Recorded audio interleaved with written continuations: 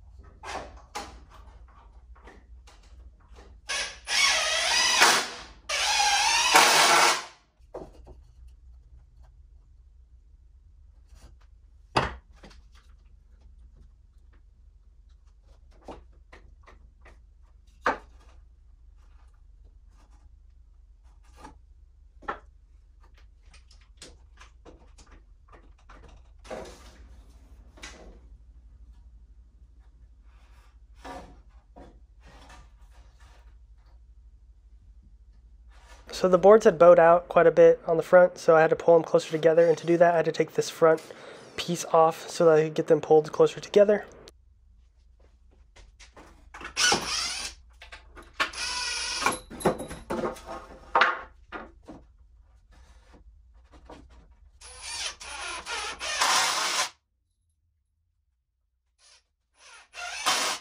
I had used 2.5-inch screws up until this point, but I used a 4-inch screw on this part just to reach the other 2x4 because it was so far away, and then I was able to suck it in using that long screw.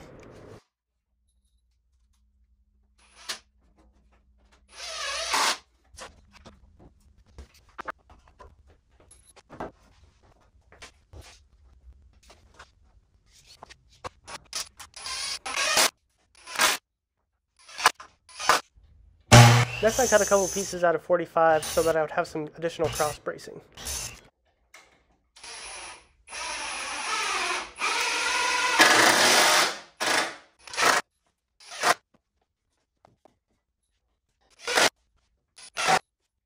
Next, I removed the original cross bracing so that I could do the same thing and put it on the inside of the frame.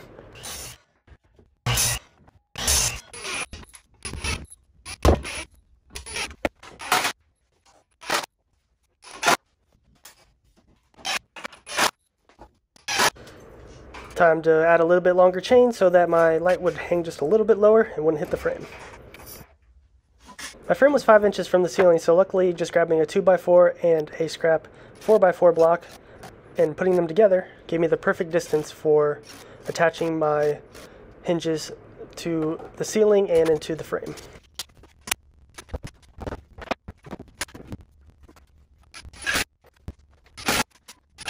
Getting the right measurements to make sure that the ceiling mount was parallel to the wall was a little bit difficult, but I finally figured it out. I thought I filmed myself attaching the 2x4s to the ceiling, but I didn't. But it's just 2 screws on either side like I did on the other side, and now it's attached to the ceiling.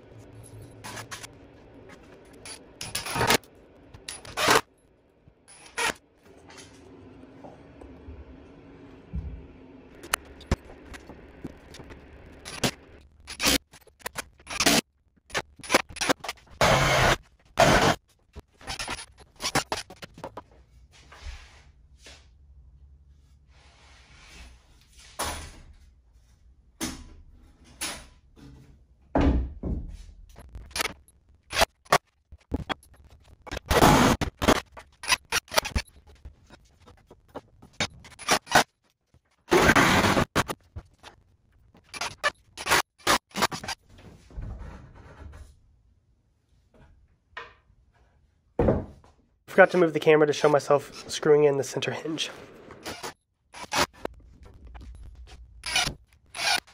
Alright, I don't have any way to secure this into place yet, but I'm going to test it out for the first time.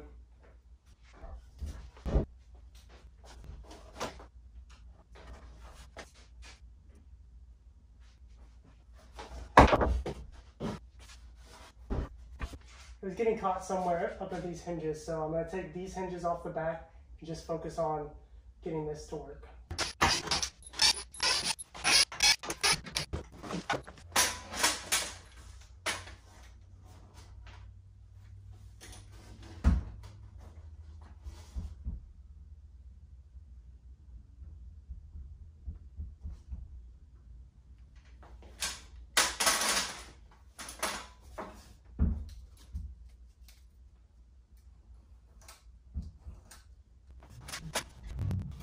It's actually hitting these, so I drew a line where it's hitting, so I'll cut that off and then hopefully it'll fit. It's hitting on the one over there too, but not as much, but I think after I cut those off it'll work.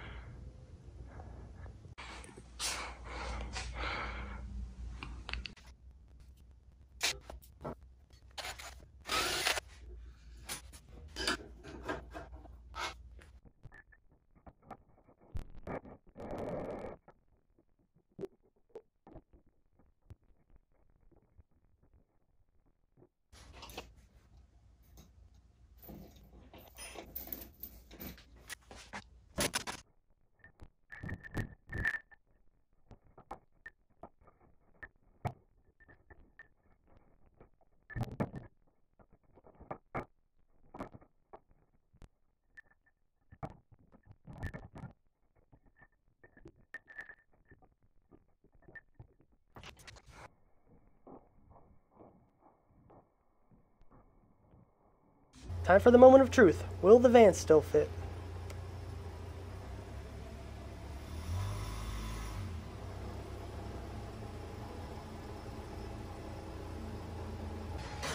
I'm very happy that it fit and I didn't have to redo anything. Alright, that's it for this video. I got the stand done. In the next video, I'll be adding the CNC to this and doing my first cuts. Make sure you stick around and watch that. It'll be out a week from this video, or if, it might be out already if you're watching this a week after I publish this video. So make sure you check it out and watch the rest of the build videos in my garage, and stay tuned for some really awesome builds that I'm going to do with this CNC.